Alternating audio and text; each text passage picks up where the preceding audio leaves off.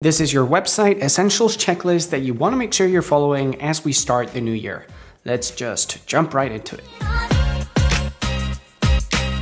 Okay, so a lot of what I'm going to be covering is for websites that are especially built on WordPress.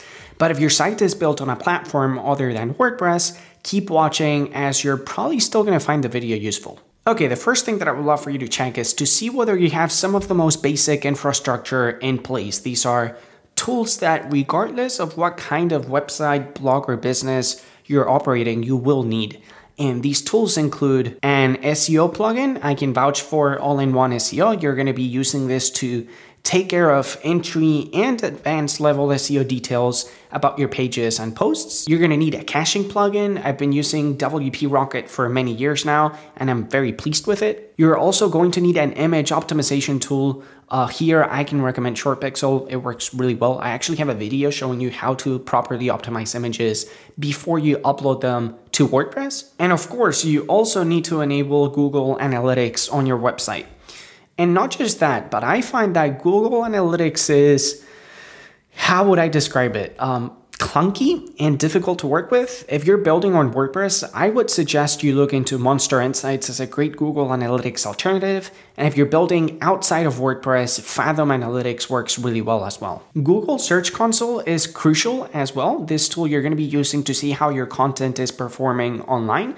And it's also a great tool to see if there's something fishy happening with your content. If something is broken, if you got broken links, Google Search Console keeps you up to date. I have a more in-depth video covering Google Search Console coming out soon and how I personally like using it. So if you want to be notified when that comes out, be sure to subscribe to our channel. And last but not least, this one is especially meant for my fellow WordPress users. Please download WordPress or Security, either one. Perhaps even consider subscribing to their premium versions if you have the funds for it. But at the very least, get either one of these plugins free versions installed on your sites, as their basic firewalls and two-factor authorization features can stop nasty malware from infecting your businesses, which, believe it or not, these things happen. I feel like these tools are automatic things that I know I need to install and have up and running when I'm building a new website. Like, I already know by heart that I need my SEO plugin, my caching plugin, my image optimizer, and so forth and so on. And of course, if you're building on WordPress, then you also want to make sure you have a proper page builder, a proper theme, a lead generation form builder. In essence, what I typically do is I just download Thrive Themes product manager, as that is going to give me access to Thrive Architect, Thrive Leads, and all of the more advanced tools that I need to create my actual online business. So this first section takes care of all of the infrastructure essentials that you need. The next thing that I want to talk about is strategy. Here at Thrive Themes, we've already planned out all of our content strategy for the first quarter of the year. Yes, things can change here and there depending on development, things happen every now and then, and there's always room for uncertainty. But the truth is, we already know the marketing campaigns and the overall game plan that we need to follow, over the course of the next few months. And there's no reason for you not to do the same. Now, I understand that game plans are conducted in a different manner when you're working on your own as opposed to working with dozens of other people. They're obviously also going to be different depending on the kind of business that you're running. When I was running my own agency, for example, with 4 other people helping me out, I used to do things in a different way in which I do them here at Thrive Themes. But there are still things that you can do and that you can plan as to how the next few months are going to look for you, whether you're a solopreneur or you're working as a small business, at least from a marketing standpoint. For example, you can do what we've done, which is plan out what content pieces you're going to be working on, regardless of what may happen with your product or service.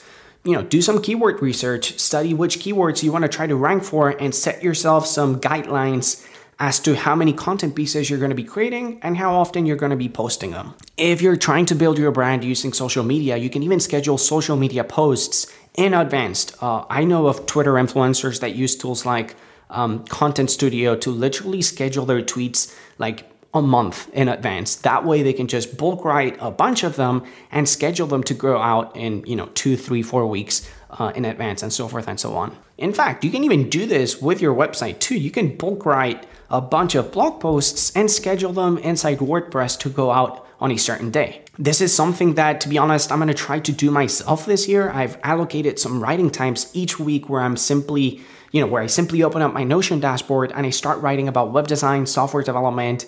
And once I have 5 or 6 blog posts written up, I can just fire up Thrive Architect on my site, make them look nice, and schedule them to go out once or twice each week. It takes effort, it takes discipline, but hey, at least I know it's going to get done. There's one last thing that I would encourage you to look into, which are your funnels, whether they already exist or not. Something that I've always struggled with myself is keeping up with all of the different funnels that I need to manage. On one side, I have my sales funnels, which are made up of my sales pages and how they connect with my checkout system that process payments and then unlocks access to whatever product or service people are buying from me. And then, of course, you also need to take care of your marketing funnels. These are probably the most tedious ones to manage because there's typically several of them in place. With your sales funnels, once you set them up once, for the most part, you don't have to touch them ever again unless you're, running a sale or changing prices or something. But marketing funnels such as, something as simple as a newsletter opt-in form, you need to consistently monitor and adjust depending on who is making use of them, right? If someone is subscribing to your email list because they're interested in a specific guide or a specific lead magnet, you're probably going to put them on a different email sequence to that of someone who is interested in signing up to your email newsletter. And so I would love for you to think of what the journey of someone who's making use of one of your marketing funnels looks like from the moment they see you online to the moment they pay for your product or service. Like if you're posting something on LinkedIn, ask yourself, why? Why are you posting that? What's your end goal? And what are you going to do to make it easy for people to take action? And by the way, I'm not saying that every LinkedIn post or tweet needs to have a big call to action, but I do feel like if you're trying to position yourself in a given way, you should have a crystal clear strategy about how you're doing such thing. And most tweets and posts should help serve that purpose, including blog posts. And I'll give you an example of someone that I think does a good job at this. Jay Kloss is the founder of a podcast and community called Creator Science, where he teaches others how to become effective content creators. He's not a massive influencer, but hey, I've seen him build up a decent following over the last year. And as a creator, one way in which he's done so is using Twitter. He's used Twitter to build up his brand, get engagement, share tips and tricks. And, I do feel like with most of his tweets, there's always a why behind them. Like I can read a tweet of his and be like, okay, he's trying to get me to take action by doing this. Or he's trying to get me to reply back to him to achieve that. I can see that there's a why in what he does. And hey, other times he just shares funny pictures, which makes him look human as well. And that's cool. And I'm not saying that you can't do that. But yeah, just make sure you check off during these first couple of weeks what your marketing funnels look like.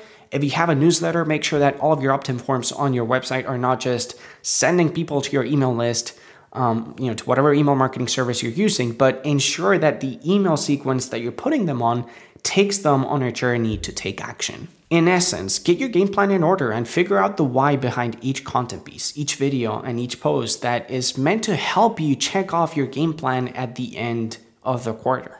In fact, here's a fun game for you. Every single one of my videos has a why, or at least I try to have a why behind every video, including this one. See if you can figure out what it is. Let me know down in the comment section below if there are any annual rituals that you like going through at the beginning of each year. I would love to learn more about those. And I truly appreciate your time. I can't wait to continue to create content for you guys this year. And yeah, I'll see you soon. Thanks again. Bye.